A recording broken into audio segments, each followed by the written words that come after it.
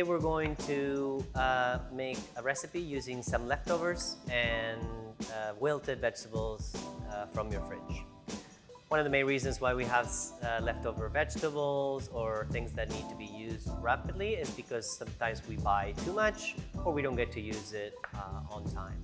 So in this case today we're going to focus on stale bread, wilted herbs, and some leftover mashed potato.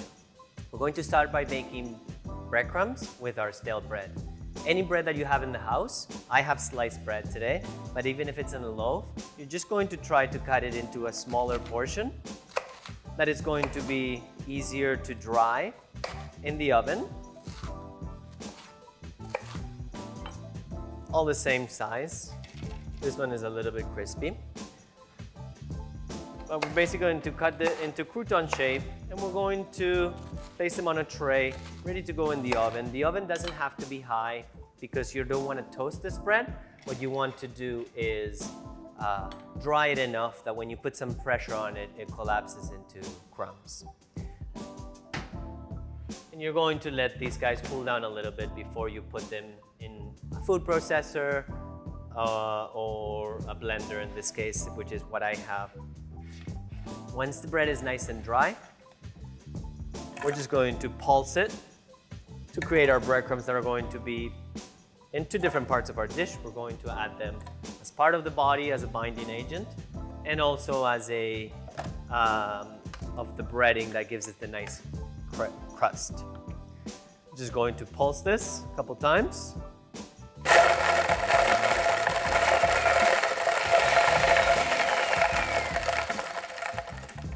And there you go, homemade breadcrumbs that you can make with some stale bread that you couldn't use on time.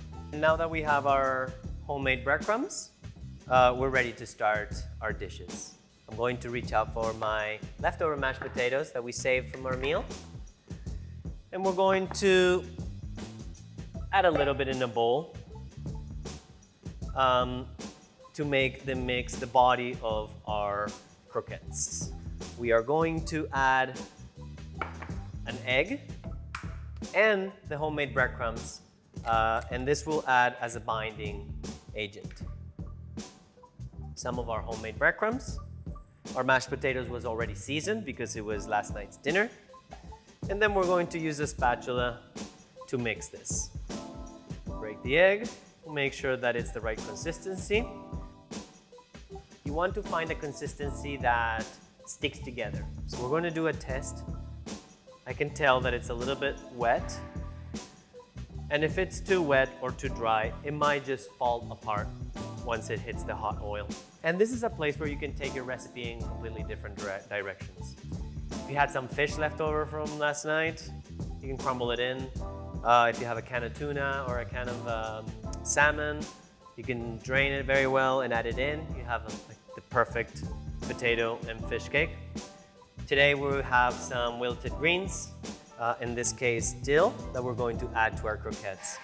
It's not really very nice to use in anything to be eaten fresh, but since we just need the flavor and the color through our croquette, we're going to use some dill today.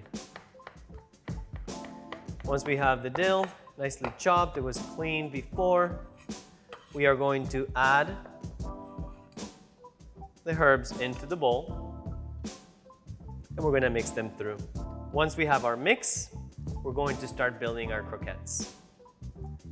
I am going to scoop out a little bit of this mix that we made, and I'm going to take some cheese.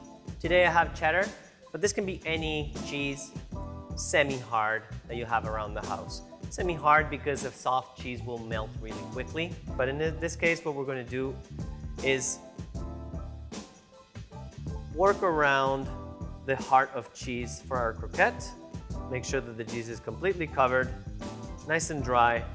You can do whatever shape you want. We're going to aim for a little bit of an oval ball or football style croquette. And we're going to continue to build our croquettes until we've used all of our leftover mashed potatoes or all the cheese that we had. Making sure that the cheese is covered by the body of potato so it doesn't leak out. It melts with the heat as we cook it. until we are ready to get started with the breading process. Now that we have our croquettes built, we're going to set up a breading station. For this, we can use any flour, whole wheat flour if you want to add some fiber to your diet, but any flour you have laying around the house is fine. Just a little bit is going to be the first step in our coating. The flour will add the egg, the second step, to stick to the croquette. And then on the third step, our homemade breadcrumbs will be our final stage. And the egg is going to allow the breadcrumb to finish the coating. I usually, depends on what I'm doing, I add seasonings in this step. Salt and pepper, salt and pepper, salt and pepper. You can add some herbs in here if you like that look. But basically, this is another opportunity to give that crust a little bit of flavor. Here, I like to work with one wet hand and one dry hand so I don't make a mess and I cross-contaminate all my ingredients. So I'm going to, whatever works for you. I'll start with my left, and now that this is a wet croquette, this will be my wet hand. I'm going to roll it, make sure that it's nicely coated all the way around so the egg can stick. You shake it a little bit, pat it back into shape, and we're going to go into the beaten egg. And we're going to use a slotted spoon very gently. This is a delicate potato ball, right? Mashed potato has no structure, so you have to be very gentle. And we're going to drain it out with a slotted spoon, get the excess. You see how I have one messy hand, but my other one is completely clean, so I can continue to work without risking putting raw egg into the rest of my product or my table or my tools. We're going to roll this potato now with my dry hand because the breadcrumbs are dry. And we're going to continue this process to make sure that our croquette is fully covered and keeping some kind of shape before it goes in the fryer. I have our uncooked croquettes ready to go. We're going to move on to the stove. We're going to heat up about 1 inch if you have of oil in a small pot. You can do a test to see when it's ready by throwing a couple of sprinkle of breadcrumbs. If they sizzle, they're ready to go. To start cooking them, we're going to lower them with a slotted spoon very gently into the hot oil. We're going to let it go for a couple minutes and turn it around a few times to make sure that it's completely golden brown all the way through. You want the potato croquette to basically warm through and melt the cheese inside. And then once it looks golden brown all the way around, we're going to take them out with your slotted spoon and lean them on some paper towel to drain that excess oil. So there you go. Leftover mashed potato croquettes with a heart of cheese.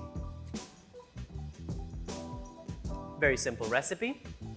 I hope I inspire you today to use your leftovers, your wilted vegetables, your stale bread, giving them a second chance before you're ready to toss them out.